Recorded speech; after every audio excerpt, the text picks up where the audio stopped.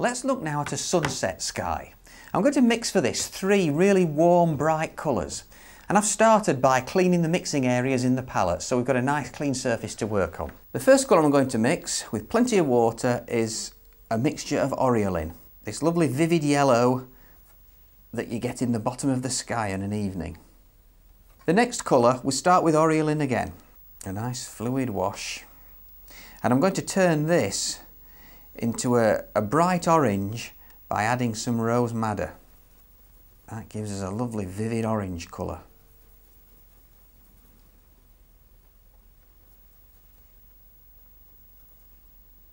Then you need to clean the brush thoroughly. If you've any of that orange on your brush, when you dip it into the blue, you'll get a grey straight away. And what we really want is a nice sunset purple. So we're starting with ultramarine.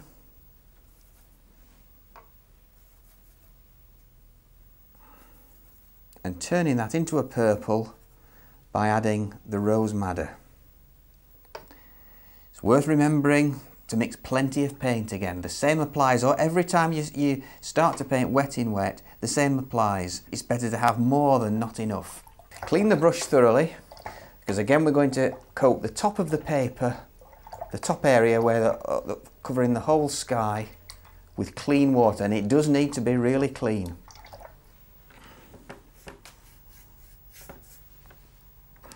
It's a case of not creating puddles either. It's a nice even coating of water with horizontal strokes working right the way down to the pencil line.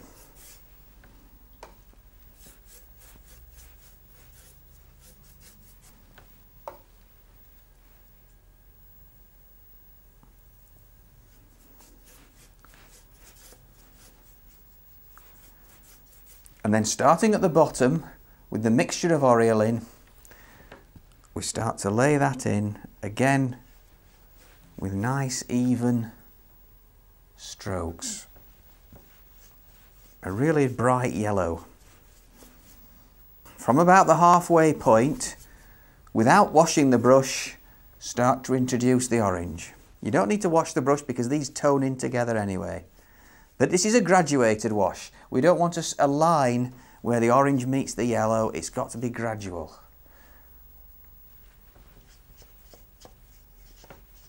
Bringing that right to the top.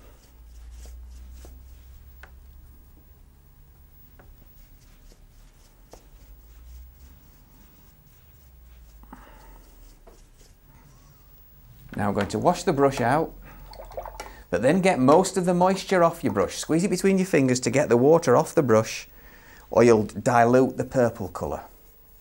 And then with a good brush full of the purple, this is the mixture of ultramarine and rose madder, start at the top left hand corner and start to put streaks of colour in. Make these marks go slightly uphill at an angle, not totally horizontal, make it slope slightly uphill.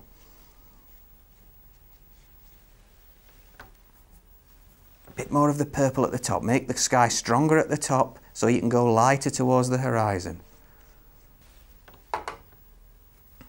Now as we come down, try to leave 1 or 2 gaps so that you can still see the orange and the yellow underneath it. And then clean the brush, take most of the moisture off so it's just damp, and just fade those colours in. Touch more of the orange, just fade them in as you get nearer to the horizon. And that's that stage complete. Now keep practicing this sunset sky, and when you're happy with one of them, we'll have a look at how you can make that again into a simple landscape. Now you're going to need those 3 colours we use for the sky, so I'm leaving them where they are in the palette. And then I'm going to make a grey by taking some Aureolin and rose madder to create an orange. Now this has got to be a thicker mixture than the ones you used for the sky. In other words, less water and more pigment, till you get an orangey red. And when you've got that orangey red, take some ultramarine and you're looking for a browny grey.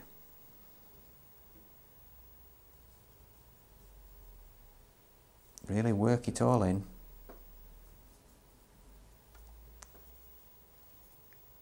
Okay, and that's fine. So now you've got to really clean the brush. Again, we're going to wet the background just above the horizon line, and the water has to be clean. Okay, so let's wet the background from the horizon line about an inch upwards into the sky. Nice, neat, horizontal strokes.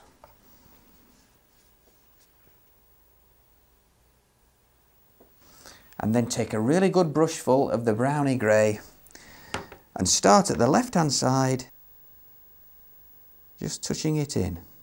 We want to get that soft, misty edge to these distant trees.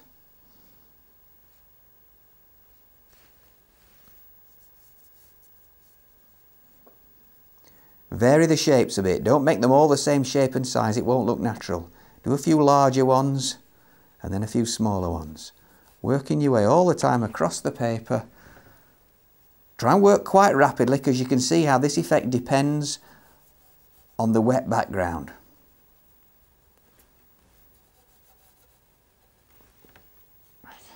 Plenty of paint on the brush. I'm going back to wet the bottom half a bit more there to intensify the colour a bit, working all the way across, still remembering to vary the shapes and sizes.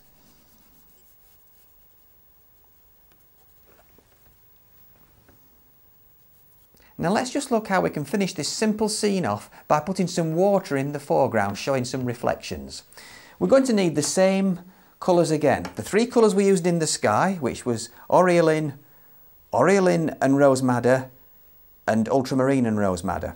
We also need some of that dark grey brown that we've just used for those distant trees. If you've used up this paint in the first stage, it doesn't matter. Take the time to mix it all again. I'm going to take a brush full of clean water and wet the whole bottom area of the picture, trying to leave just a tiny little white line to separate the bank from the water. Just a tiny little white line of dry paper. And then bring the clean water right down to the bottom of the scene.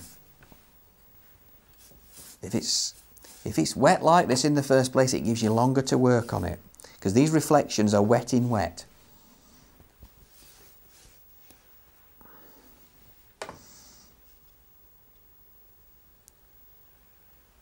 Okay, now what we've got to think of is, because this water is a reflection of the sky, it's upside down. So where we had the yellow in the bottom of the sky, that goes in first. That becomes the top of the water.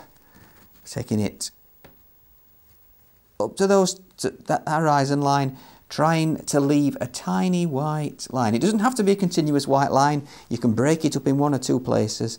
We're not looking for total accuracy. Now brush in horizontal strokes, take that Aureolin straight across, and then about halfway down, introduce, still sticking with horizontal strokes, introduce the orange mixture. And take the orange mixture right to the bottom of the painting. Softening it in so it's a graduated wash.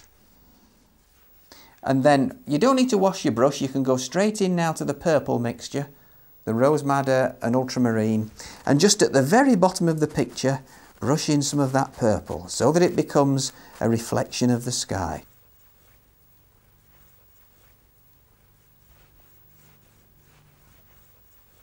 Now straight away, while that's still wet, charge up your brush with the grey-brown, and we're going to try now to get a look of reflection in the water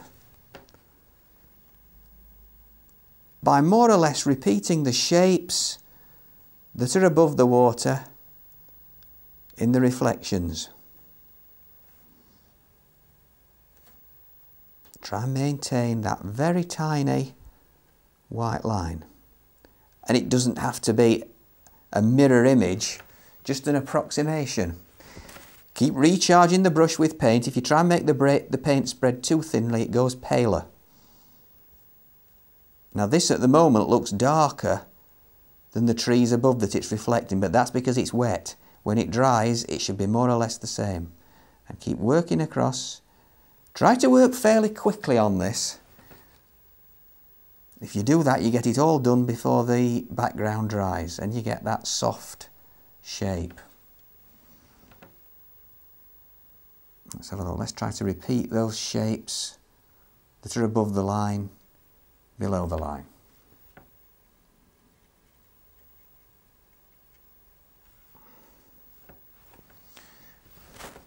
Bit more of the colour in at the top of the reflections. Try and narrow that white line slightly. And that's it. Very important to leave this alone once you've done it. Just drop those colours in and leave it. It'll soften into the background and create a feeling of reflection in the water. So that's a couple of sky methods for you to practice. I can't stress too strongly how important it is to keep practicing and trying these. A good idea is to take a large sheet of watercolour paper and divide it up into, say, postcard sized sections and just keep practicing and practicing. It will get easier and you certainly will see an improvement as you carry on. In the next lesson we're going to look at painting different types of trees.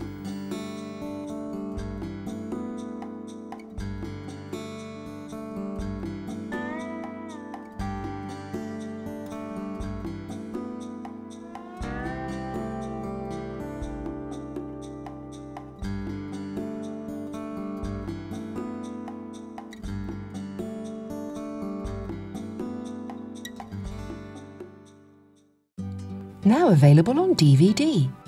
Try these techniques yourself at home whenever you wish. Today's workshop is part of the Watercolour As If by Magic Beginners course.